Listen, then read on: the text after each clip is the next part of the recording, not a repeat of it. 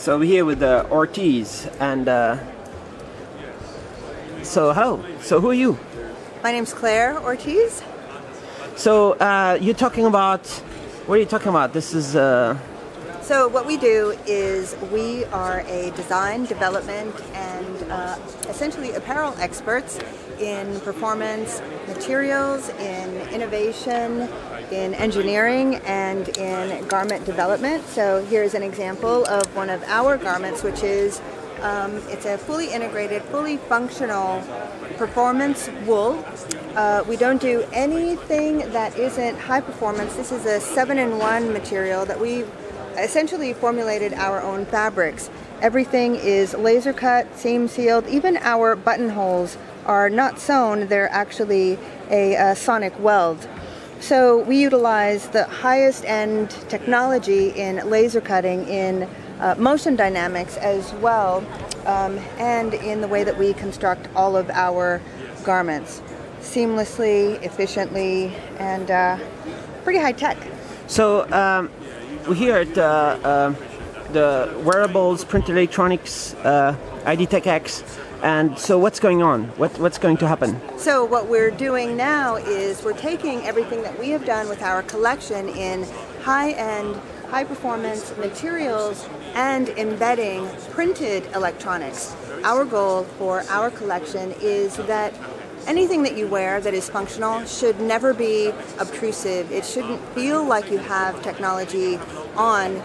It should feel integrated, as if it's part of your body. So what we're doing, so all these can have technology inside? Yes, and as an example, we're working with only printed electronics. So for instance, this is our fitness garment. It's already integrated with a lot of details that include zoned cooling, it includes zoned protection for the muscles, lactic acid control, so that a person can perform at a high level and reduce injury to the body, as well as allow someone to perform at a longer time span. We add to that then the printed sensors and printed electronics. So when you look at it from the outside, you know, people are coming and saying, well, what is it? There's no electronics here. But in fact, there are. It's all 6 areas of printed sensor. So this is a silver paste ink. It feels like nothing on the body.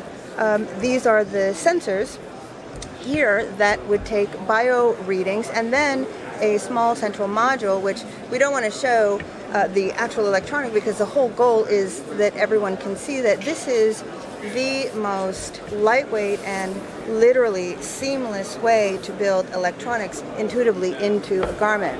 So the idea is this will take the bio information, exactly, like heart rate, right, breathing, right, body temperature, and we can essentially create so many things inside of the body. But then also, with our expertise in apparel design and development, we understand that it's not just about the electronics. When you put it together with all of the functionality of engineering true performance for a human body, as well as integrating it so that it is really, truly seamless, that's when we're talking about, you know, high-end, intuitive, motion dynamic electronic wearables. So this is the most exciting area of wearables, right? Is getting into the clothes. Yeah, we're you know, essentially challenging ourselves and the industry, I would say, in the electronics world, to try and build things that, like I said, that are completely intuitive. In the apparel world, especially in performance apparel, you want to feel like you have absolutely nothing on. So all of the devices should feel like they're actually part of your body and not that extra. The other thing that's really key is that everything that we're building has to be machine washable. It has to be able to last a very long time. So we take a lot of care in the testing and the development, and making sure that from a quality perspective, the product is going to really last a very long time.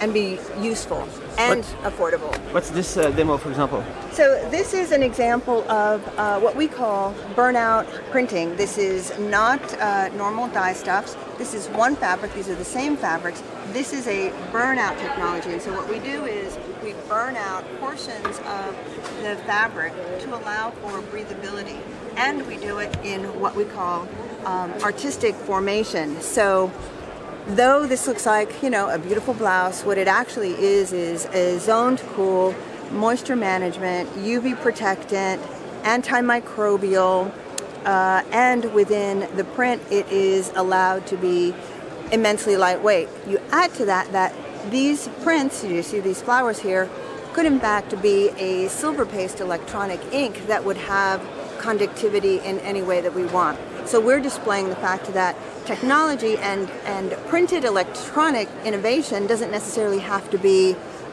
so, I'd say, electronic looking. It should be art. And in fashion, if it isn't stylish, if it isn't really beautiful, then it's all for naught. So this is the trick. You want to get all this technology into stylish design and nice looking. Exactly. And then there will be lots of sensors in there, potentially. Exactly. And with all of the technology that exists, what we want to do is make sure that everything that we're building feels like it is just the most, you know, comfortable and performance driven product without feeling like you're wired up or wired in to anything. Right. So next year, potentially, people can start buying these with all the sensors inside. How long is it going to take? Let's hope in the next 6 months that we can get all of these things to market. And that's a really good question. What we have done is taken a lot of time to make sure that all of our products are already tested and approved. We're working with a lot of agencies to test and develop brand new electronics. This is an example of our printed electronic. This is a silver paste ink, and imagine that something like this is essentially printed onto a garment directly. And it will be inside? Yes. So this is what you see on the inside of that garment. And how to make sure that all these sensors have real functions and can do all the stuff that people want to have? Well, that's where all of the expertise comes in, right? We have worked with a lot of folks on our side, as well as our key partners, and that includes the DuPont team, in collaboration, so that we're essentially bringing together some of the smartest people, I'd say, in printed electronics industry to make sure that the sensors in fact do work before we go to market. And even the shaping and where they're placed is critical. And one thing that we know that is very different about the electronics industry or the tech industry is that the human body is dynamic. It is in motion all the time, and no two humans are built the same. So when we're developing our electronics, we have to take into consideration sizing.